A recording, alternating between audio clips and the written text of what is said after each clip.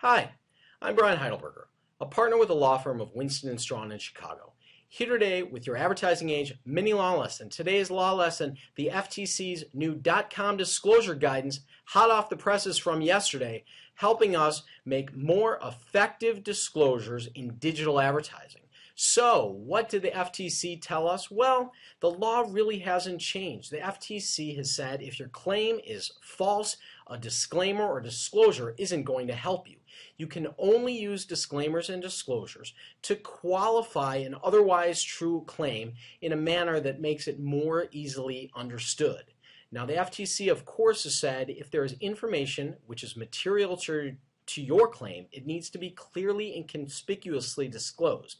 Now, most times this should be in close conjunction to the claim, but the FTC has said that in the digital online world, it may be that in certain instances you can relegate those disclosures to another page via a hyperlink, and they've told us how to do that. Now, of course, the FTC has said use that only in select circumstances.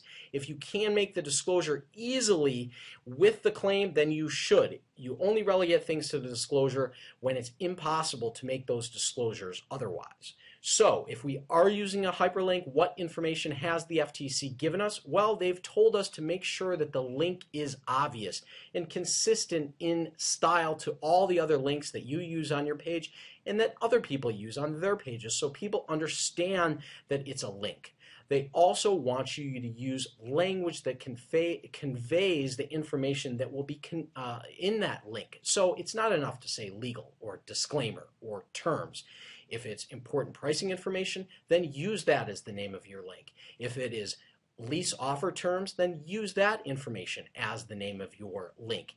It's important to do that, and it's also important to keep the link close to the information it qualifies. So if your information is about a price, you want the link right next to or part of the price itself, not farther away in a spot that people might see it. And you need to definitely take into account not just how people will view your page on the internet, but also via mobile sites as well.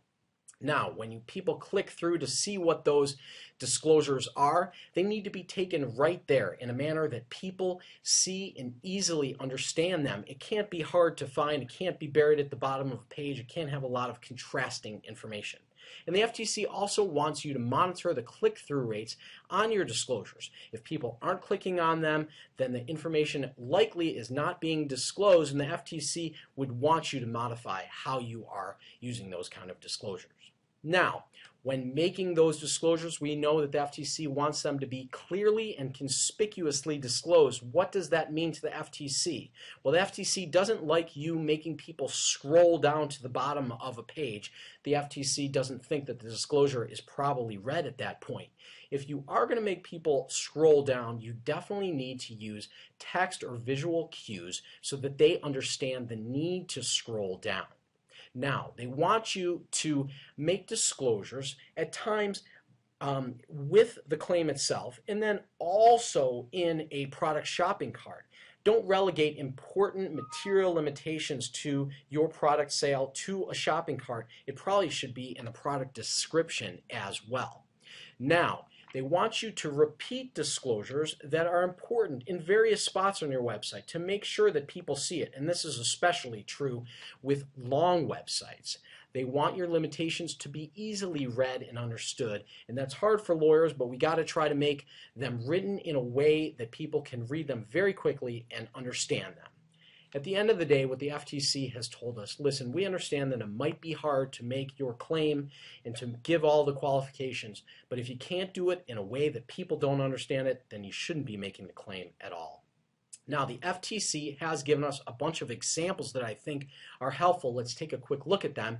In this one, they disclose a price for this camera, but that price requires a contract for service. You see how the contract for service is on the same page, but it's separated and probably in a spot that the user's eyes might not read it.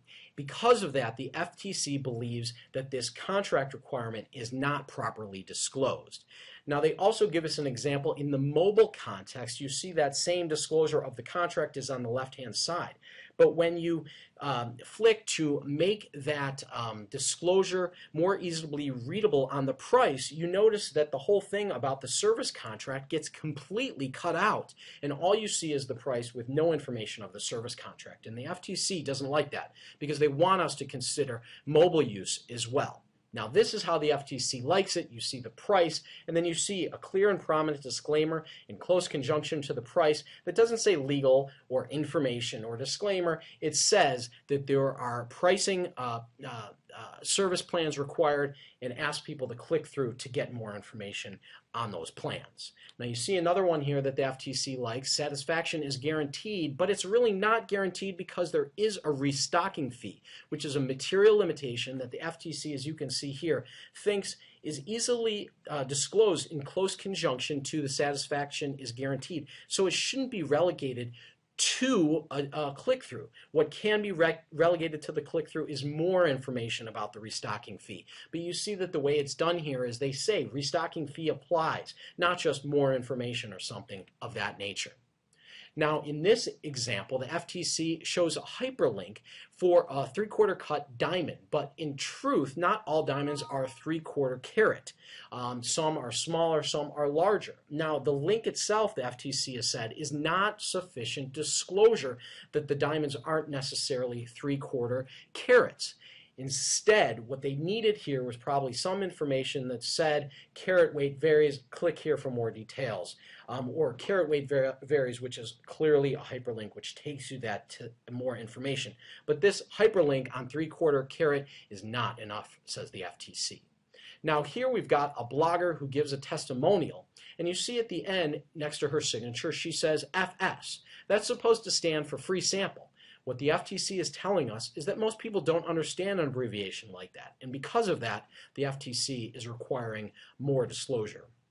In this example, you see that there is legal disclosure being given in somewhat of a clear and prominent way. It says more disclosed on the jewelry via a link. The problem is there's a lot of white space in between the product description and the legal. Most people aren't going to make it all the way to that legal. That legal needs to be moved up in close conjunction to the claim in which it modifies.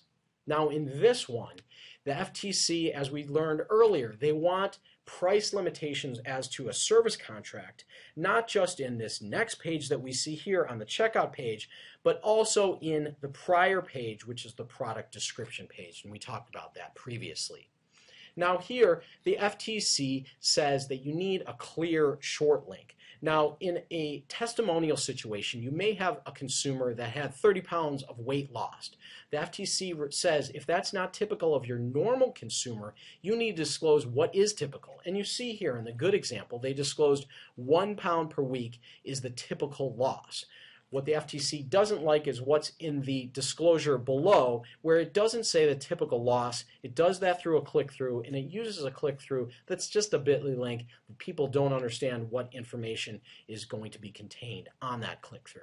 Now, interestingly, the FTC has told us they don't like multiple disclosures in Twitter on multiple tweets because, as you see here, she makes a tweet, and then if you're going to do a follow-up with material disclosures, the problem is there might be a lot of tweets in your stream in between that.